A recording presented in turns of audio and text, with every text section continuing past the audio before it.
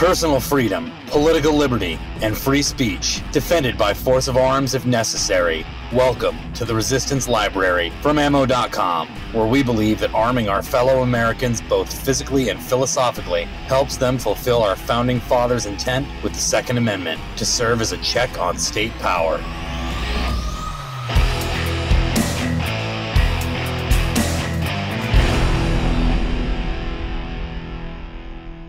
Thanks for joining us today on the Resistance Library podcast. I am your host, Sam Jacobs. Today I'm here with the assistant editor of American Greatness, which is a great website. I reference it a lot on here. You guys should definitely go check it out. His name is Pedro L. Gonzalez. Thanks so much for joining us today. Thanks for having me. It's good to be here, Sam. So I know that you have a lot of opinions on this, and this is one of the reasons why I want to kind of broach it with you. Because I think you have a lot of valuable insight on it. But what do you consider the main lessons of both the 2020 presidential election and the recent Georgia runoffs and Senate runoffs to be for the GOP, both in terms of what went wrong and what they need to do going forward? I think that they're connected but different in terms of starting with Georgia first, because that's more recent. There's a kind of debate right now over who is to blame. Is it Trump or is it the GOP? I think it's probably both. Trump, if you recall, campaigned for Perdue and Loeffler even after Perdue was caught on tape saying that he looks forward to compromising with Biden in a way that compromising with Democrats was impossible under Trump. And still Trump threw his weight behind them. And certainly he had critical remarks for Republicans in Georgia, but still, he campaigned for them. So it's not fair to say it was entirely Trump's fault. But it's also not fair to say it wasn't the GOP's fault in Georgia, because they thought it was a great idea, or Mitch McConnell thought it was a great idea, to not do stimulus ahead of the Senate runoff race. So, in other words, the GOP didn't give people a reason to vote for them. They also didn't take let's call them irregularities around the election seriously, because whether the GOP likes it or not, the Republican base is very much aligned with Trump. And if Trump says that there was fraud and that there were these really serious irregularities that need to be investigated, and the GOP's answer is to basically say, no, we're not going to take any of that seriously and we're going to drag our feet on this, then again, you're not really giving your voters a reason to turn out for you. So I think that both sides in Georgia can come away with this with blame. But that said, I have a lot of contempt for the GOP in general. So I never took a camp in this fight. But I did point out, that these little tensions that kept occurring in Georgia, like you had the America First people led by Nick Fuentes and Ali Alexander and that group, right? They were calling for the GOP to be burned to the ground, which I kind of agree with, actually. But they were saying we are not going to vote for the GOP. And then you have Trump, who they're fighting for, saying actually you should vote for the GOP in Georgia. And it's weird because that tension never got resolved between the America First people and Trump himself. And then you saw it again actually at the Capitol riots, where the America First people were saying, we're not going to apologize. This was a disaster. Or actually, it wasn't even a disaster. We're not going to call it that. And then the day later, Trump condemns that. Trump condemns the riot at the Capitol building. So it's interesting. You have this dynamic where you have basically three camps: Trump, his hardcore base, and the GOP. And you saw that play out in Georgia, and you saw it play out in the Capitol building. The riot at the Capitol building. As far as the 2020 election, though, I think the takeaway from that is that Trump was always a transitional figure. And I've been telling this to my friends who are being kind of Cassandras right now and saying all is lost and there is no future anymore, and that Trump was the last political solution. I totally disagree with that. And I actually think that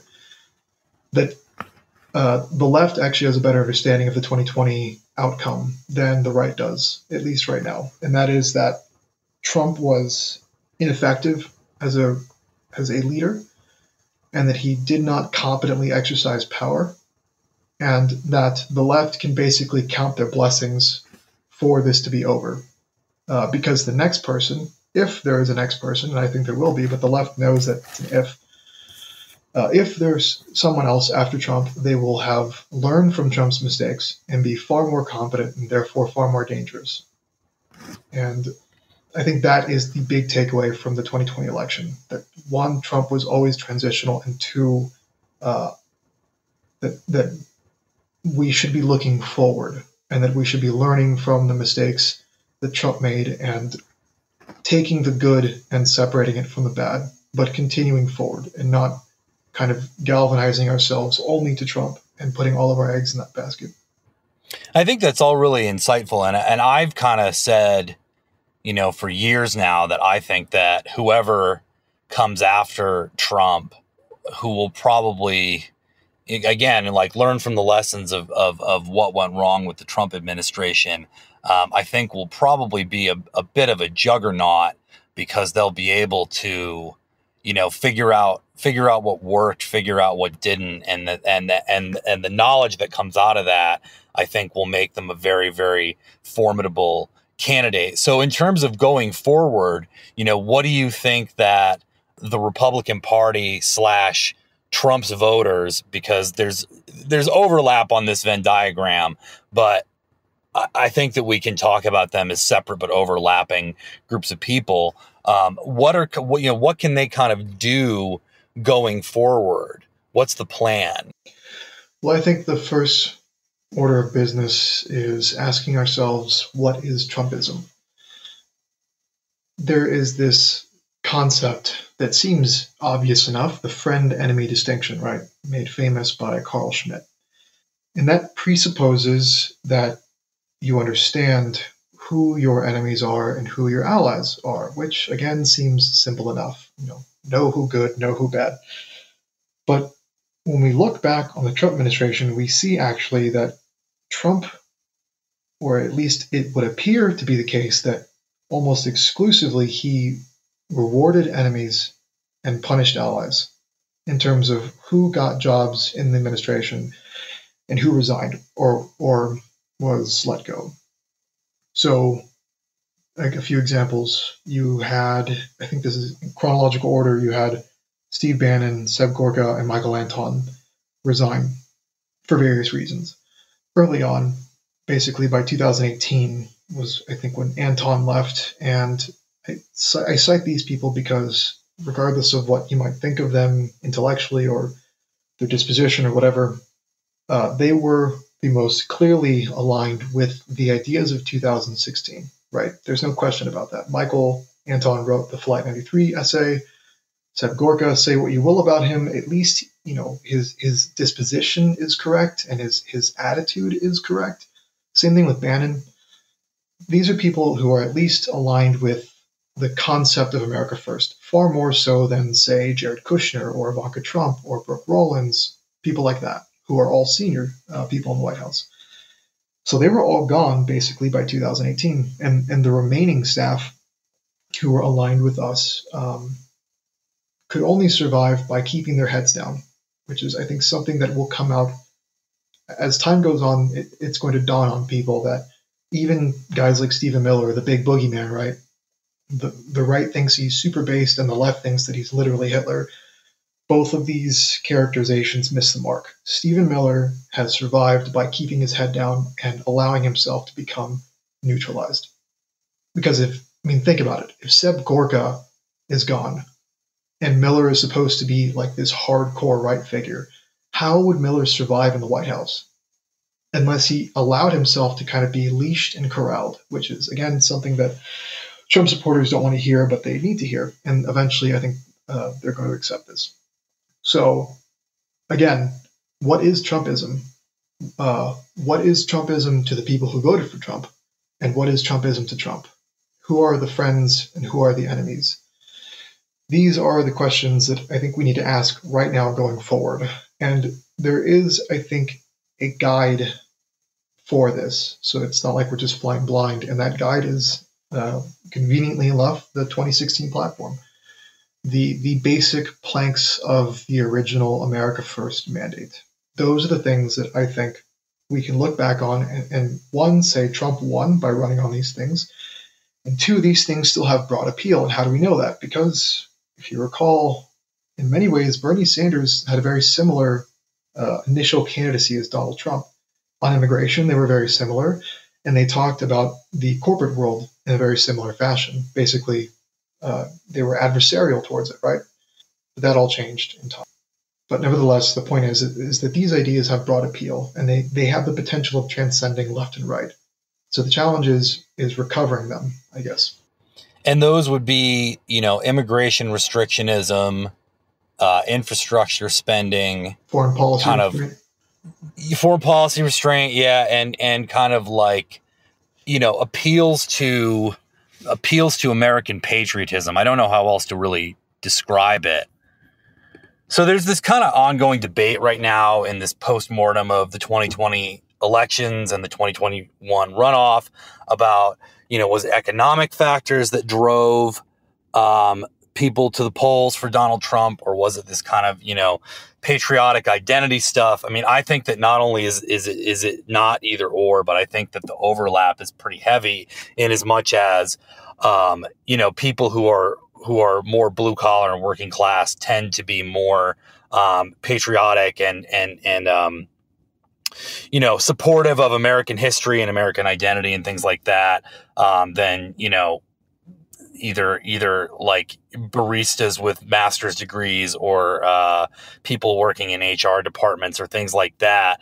But I'm curious both what you think of that kind of juxtaposition, first of all, and second of all, I'm curious as to your thoughts on how it may or may not have driven Latino turnout for Donald Trump and sort of what the appeal of,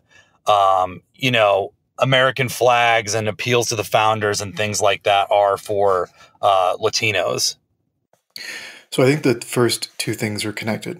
I think patriotism and protectionism, or the economic concept that the interests of the American nation ought to come first, and that all other things are subordinated to that. So not free trade, this idea of a kind of a system that is ostensibly mutual and neutral. No, not that. So I think the first two things are actually connected. And I think that there is an attempt right now that started actually around the time that Trump lost to perhaps actually separate economic populism, so protectionism and things like that, from the Trump phenomenon, and instead to reduce Trump and his movement to a kind of cultural movement. And there are a lot of problems with that in my view, because again, I've argued that they're connected, and second, I think if you look back on the Trump moment, the argument that Trumpism was solely cultural it's flawed for a number of reasons. So first, if you look at what Trump's most popular promise was, the thing that his voters said in early 2017 in a Gallup poll, asking which of Trump's platform promises is the most important to you, it was infrastructure. That shouldn't come as a surprise to people, but I think maybe right now it is, because there's all this focus on the wall for whatever reason, maybe because the caravan. There's several Central American caravans coming our way, but no, it was actually infrastructure. I think on the one hand, because we are talking about literally making America great again, right? And in a very real sense, we're talking about rebuilding bridges and roads and fixing our decaying infrastructure. And on the other hand, there's a connection between infrastructure investment and jobs. You're talking about works projects, well-paying jobs for people, right? This is like throwing a stone into a pond. There are all these ripples, manufacturing, all of these different things come into play here, trucking, right?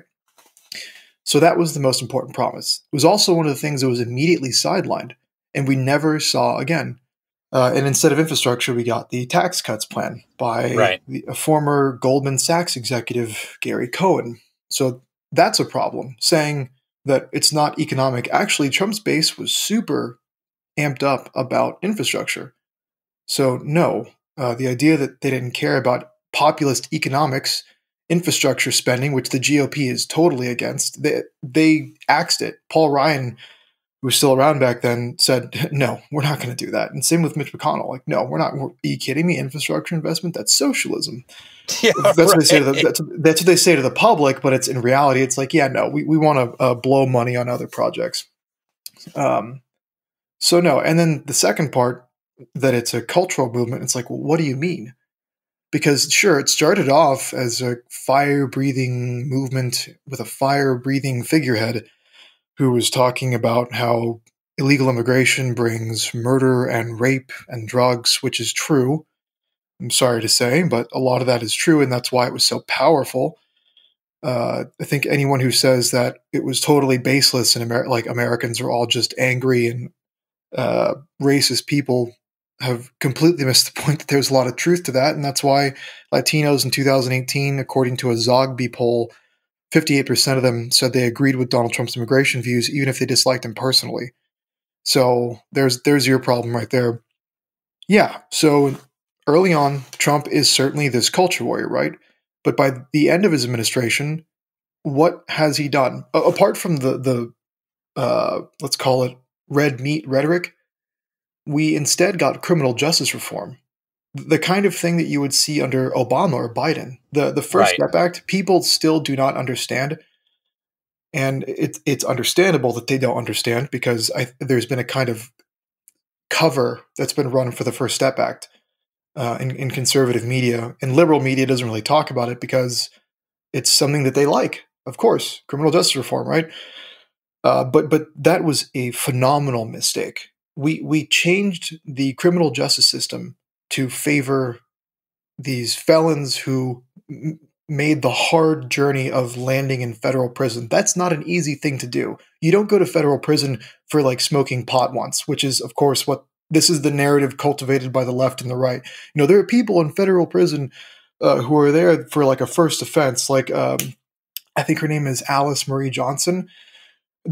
So she was one of these people who her first time getting into the drug business, she became a drug kingpin who was working with Colombian cartels in Texas.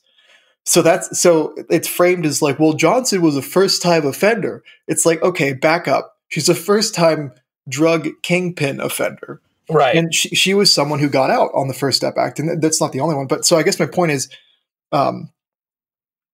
to reduce it to a cultural movement, it's like, what does that even mean? Because Trump finished as basically this really vanilla person who actually kind of moved the party to the left on really important issues like criminal justice reform, also on LGBTQ issues.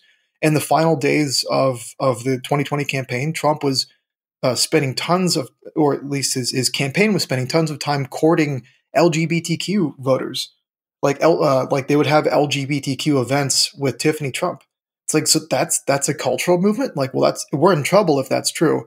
So I think there's on the one hand, this is the result of a confusion about what Trumpism is, and on the second hand, I think it's kind of bad faith. I think there are people who definitely want the party to go back to broke conservatism, call it Reaganism, and who want to basically just use the electoral windfall that they got from Trump and take the party back to these ideas that are safe and comfortable with donors like the Koch industries. Yeah, and I mean, this is the thing. When you say, what is the cultural aspect of it? I mean, I think that it's almost as if the economic aspect of it is the driver of the cultural stuff, because it's less that it's more that, you know, the cultural appeals or rather like what kind of the perception of the cultural appeals are. And I think that, you know, if we're talking about actual cultural appeals of Donald Trump that are in the wheelhouse of Trumpism, you know, it's things like defending monuments, you know, yes. or even just like super basic stuff that, you know, all Americans used to agree on, but now apparently we don't, is like, America is not a fundamentally racist country. America is not a force for evil in the world historically. White people are not sort of uniquely evil and things like this, but I think that a lot of that is less that it's like Trumpist than it's just sort of what like the average working class American believes. Right. And there were appeals made to that. I mean, the Mount Rushmore speech, I think, was one of the better moments of like this kind of culturally patriotic appeals. But I think that they're not separable in as much as, this isn't like some outside thing. This is just like what, the way that I always phrase it is like guys who drive trucks and watch UFC. This is just kind of like what they think about the world. And it's not this, kind of didactically ideological thing. It's just like, they like America and they like the American way of life and they like freedom and they like that they don't have to, register guns or, follow a bunch of rules or jump through more hoops to start a business than they already have to, and things like that. Right.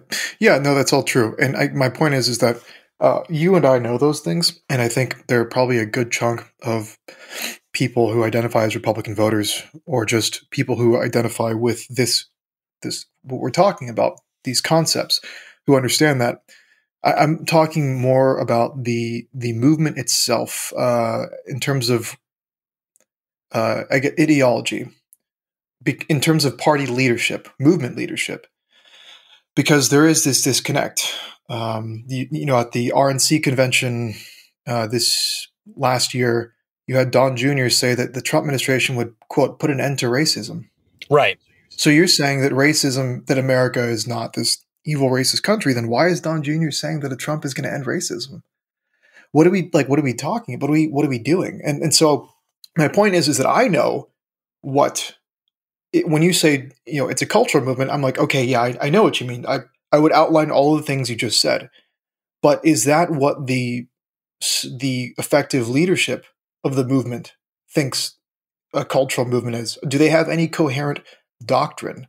Do they understand that holding these ideas in their heads is an act of cognitive dissonance? We're the law and order party. We're the law and order movement that wants people to be safe, but also we're going to release super felons. Right. Because what Democrats did in the 90s when they were tough on crime was actually racist.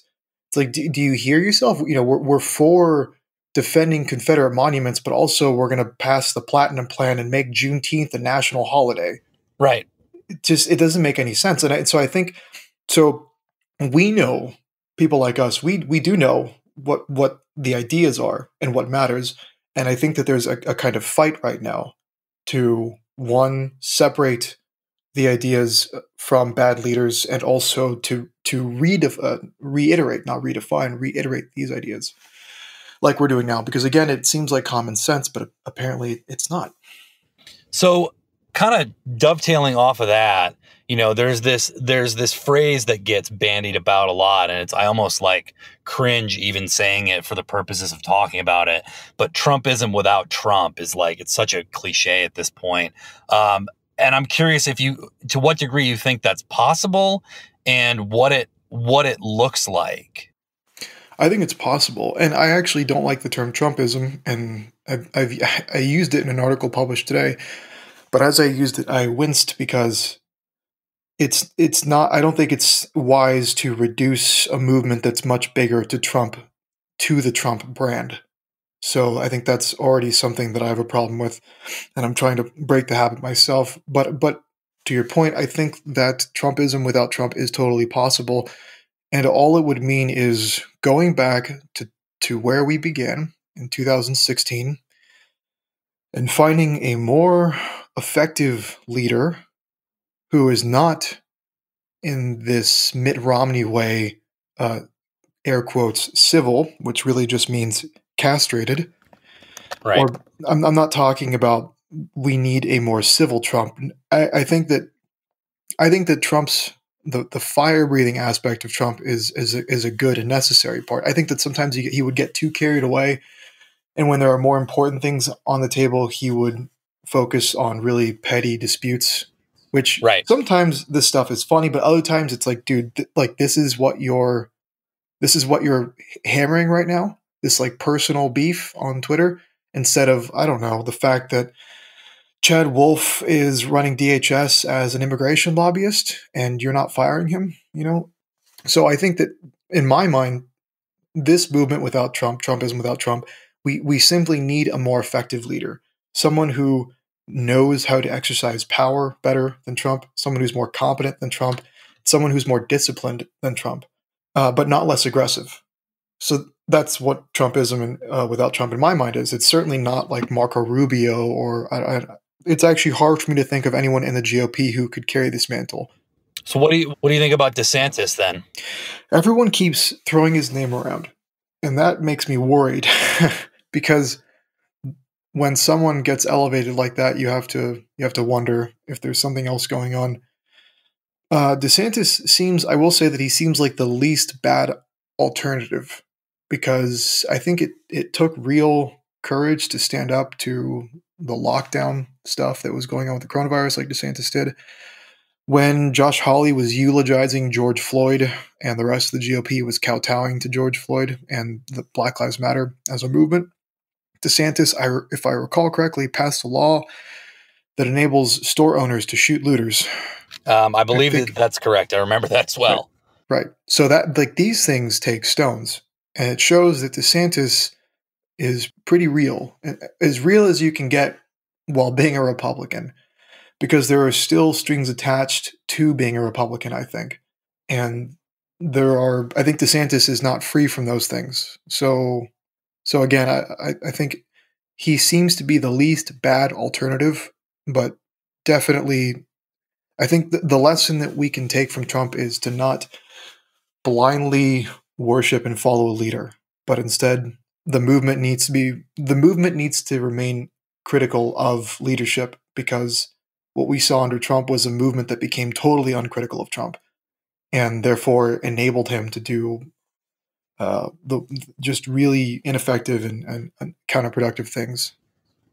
Yeah, I think that the thing with, a lot of times I just feel like people tend to shift too far into one direction than another, and that there's some, balance tends to provide better analysis. And to your point about, the worshipful view of Donald Trump, I personally really like Donald Trump. I think he's a very I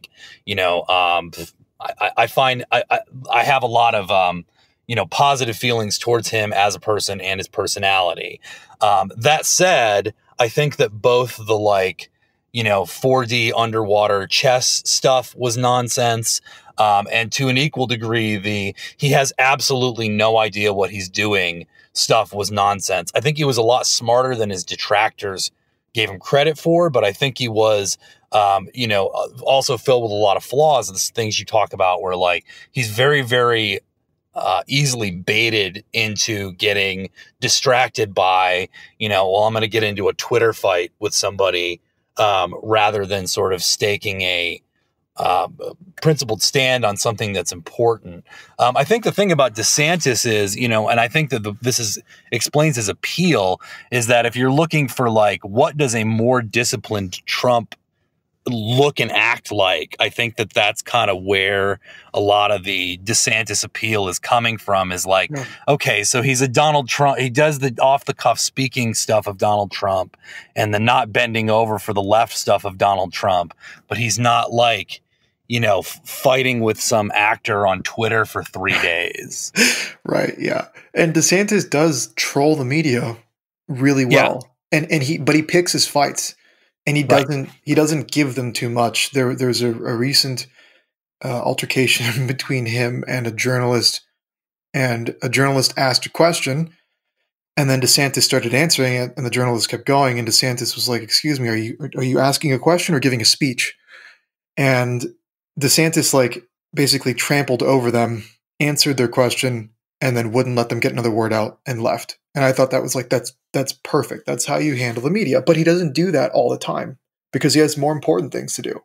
Right. So I think there's definitely a lot of appeal with DeSantis. But again, it's just the fact that the GOP the GOP, as weak as we think it is, and as incompetent as we think it is, it's like the Democratic Party in the sense that when you're in the party, there's kind of like dues that are owed, and like I said, there are strings attached. But again, DeSantis seems to be the best bet in terms of like relative to Hawley and Cruz and Cotton. I think DeSantis is probably the best of all those people we just named. I mean, I like Matt Gaetz a lot, but Matt Gaetz is not going to be president. No, I don't think he's going to be president. No, and I think you can tell that he's just like a young guy. Like the fights that he picks and the way that he goes about things, it's just like he still has more time, I think, before he matures. To kind of pick on something that I think was a lot more specific, and I'm very curious to hear your ideas about. I'd like to talk to the sexiest topic on earth, which is healthcare in the United States. Big sarcasm there, but I think that this is an area where the Republican Party is extremely vulnerable, precisely because it has no viable alternative messaging on the subject of healthcare. And I think that Americans are, sort of understandably distrustful of a national healthcare system of the kind that they have in the United Kingdom or in Canada. But I also think that it's clear to most Americans that what we're doing now isn't working. Obviously, Obamacare is a huge driver of the out of control healthcare costs in this country. But it's not the only one. And I know that you are very critical of this kind of tick that the Republican Party has about constantly denouncing any government intervention in the economy at all as socialism, which I agree with. And I think that there's a certain like appeal. Like I think that the anti-socialist stuff has some degree of appeal. And I don't think that it's limited to boomers, but I think that with regard specifically to the healthcare issue, that it's completely toxic and prevents them from formulating any coherent alternative to a total government takeover of the healthcare system. And I'm just curious if you have any thoughts about that and how the GOP can present an alternative that can get the vote out. I think you're right about there's just something about the anti-communism that it's just so part of American culture, right? Like I still catch myself making references to Cold War themes, and I mean my newsletter Contra is named after a video game that was named after anti-communist guerrillas. So there you go. But it's also true that most Americans are open to something like universal healthcare so long as a private option remains. And Trump himself has been a proponent of universal health care for years before he became president. In fact, during the debates, Cruz attacked him on universal health care, and Trump stuck to his guns. And it wasn't until, I would say, maybe 2018 when you saw Trump start attacking universal health care as socialist. And by that point, Trump became captive to the GOP orthodoxy that he ran against in 2016. But again, even into 2017, Trump is still sticking to his guns. And I think that in some ways, the attacks on him by establishment Republicans as being a socialist for saying, look, healthcare in this country is really messed up. We need to do something about it.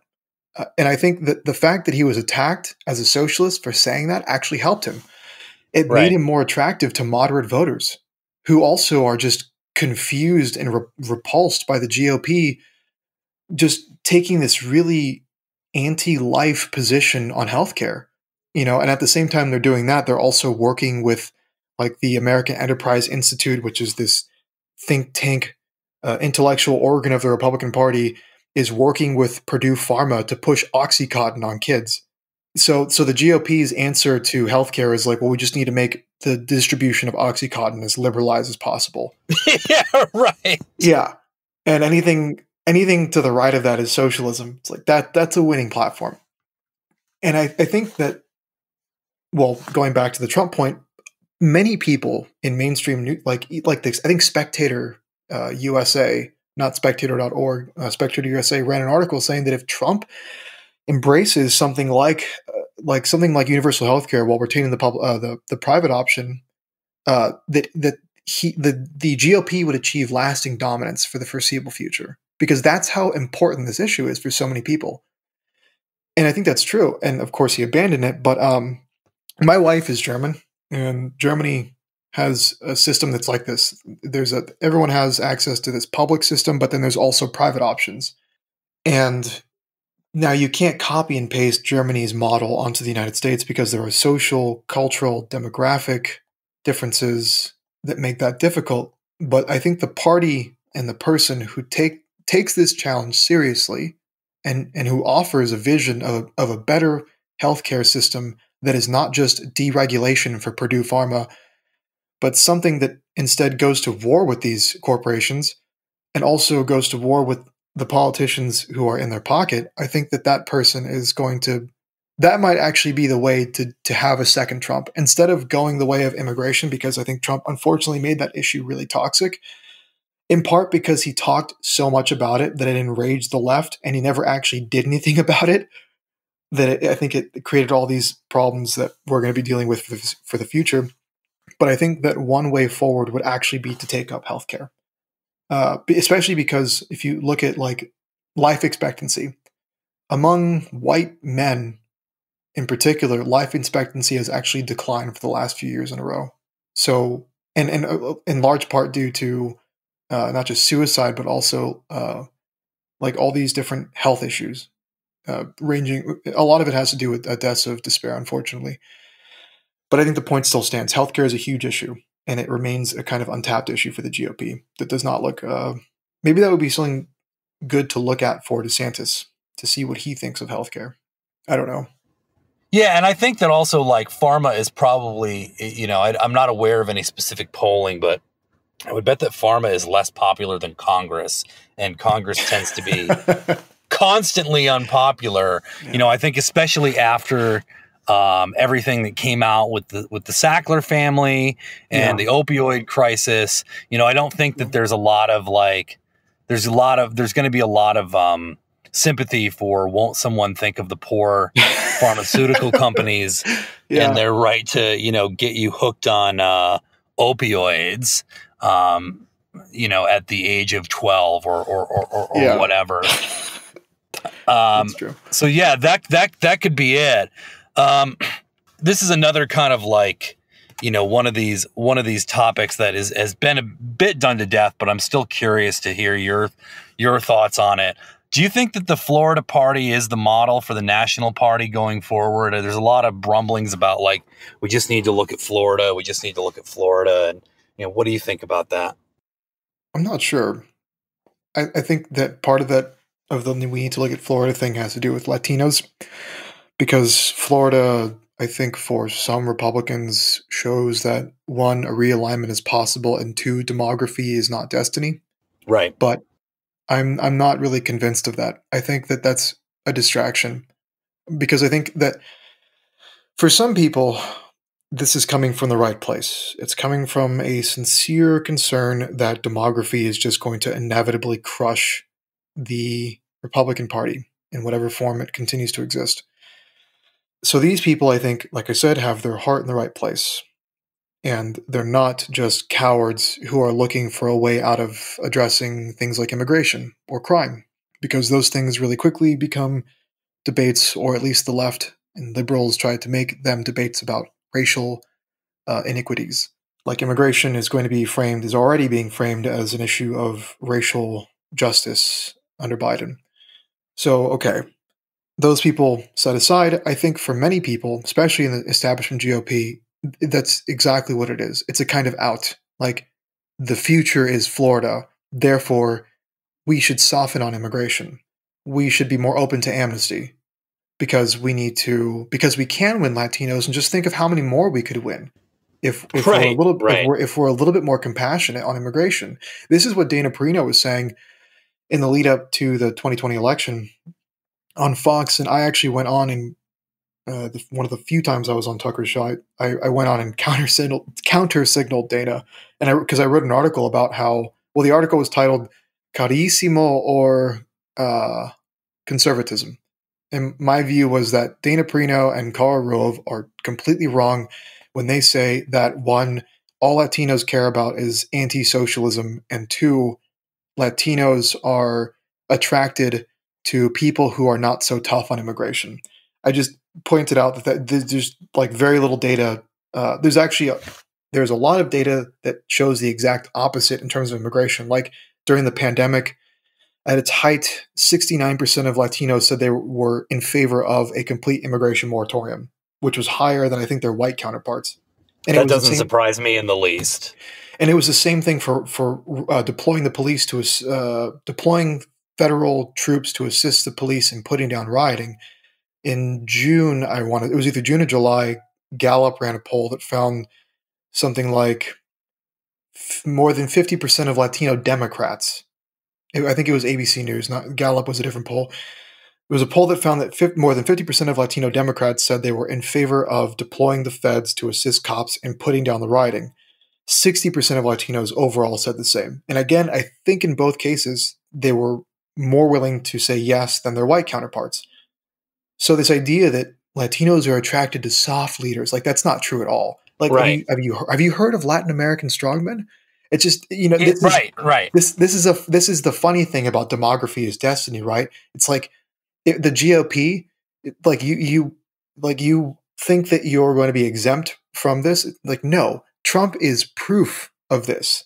And the fact that Hispanic men supported Trump so much, it's like what you're seeing is this kind of atavism that you've imported from Latin America, right? These people that are supportive of these like strongman leader types. It's like, yeah, this is going. Our politics are going to become more belligerent, I think, which I don't have a problem with. To be frank, to be completely frank, I think that actually we need something more like a caudillo.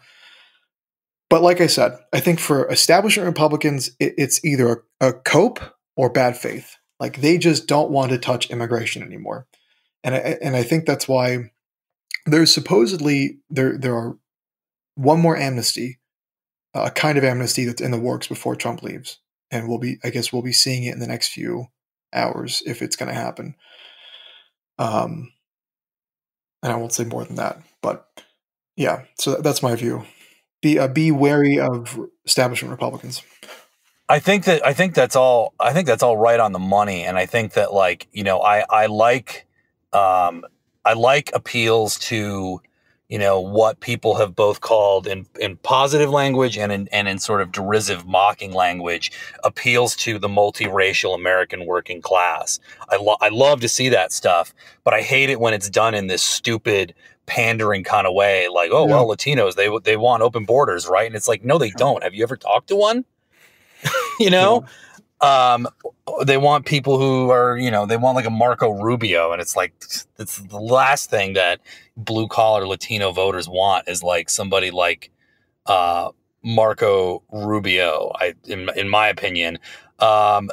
Winding down here, I have a kind of, sometimes I like to end it on a lighter question, and I would like for you, because I know that you and I both have in common that we're both into lifting weights and synthwave, and so I would like you to recommend 3 anabolic synthwave tracks for anyone out there who may be lifting weights to the synth sounds.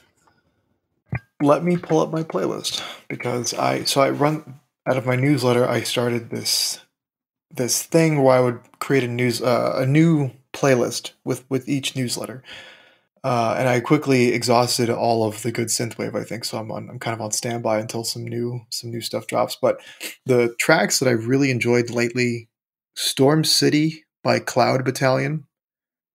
I'm trying to name new stuff because I've recently expanded. I used to pretty much only listen to like Gunship, which I think is a really good band. So I'll just throw them out there as a band that you should listen to, Gunship. But in terms of different tracks, Storm City by Cloud Battalion, She Only Exists in Dreams, Screens by Deadlife, and Neural Hub by Shortwire and Chris Kea. Those are 3 tracks that I think, 1, I've really enjoyed them, and 2, I think that people who are maybe not into synthwave, and this is like the first thing that they might listen to, would get a pretty wide range of sounds from these from these 3 tracks because they're all pretty different. But I think they're just generally enjoyable. Like Cloud Battalion does some pretty. It's like it seems to sound like a mixture of synthwave and orchestra, so it's really impressive. And I think if you're into like movie soundtracks like Hans Zimmer, you probably will like Cloud Battalion. Neurohub is just a fun song to listen to, and it's good for working out. And She Only Exists in Screens is also just a fun song to listen to, and it's just really catchy, and it's got, yeah, I think it'll just get your attention. Outstanding. Pedro Gonzalez from American Greatness. Where can people find you on the internet? So until I get nuked on Twitter, you can find me at Emeriticus, EMERITICUS. But for all of my interviews and articles and all of my social media contact info, you should go to my newsletter, which is at contra.substack.com. And that is contra like Iran Contra.substack.com. And again, anytime I do an article or an interview, I post it there. And I've also got some paid content coming out. I'm doing an interview with Paul Gottfried that will release on January 26th about conservatism and post-conservatism. And so you can find that there. Thanks again for joining us on the Resistance Library podcast from ammo.com. Anybody looking to save a little money on ammunition, I know it's hard to find these days, but we have got it. You just go to ammo.com/podcast where you can get $20 off any order of $200 or more. Thanks again, and we'll see you next time on the Resistance Library podcast.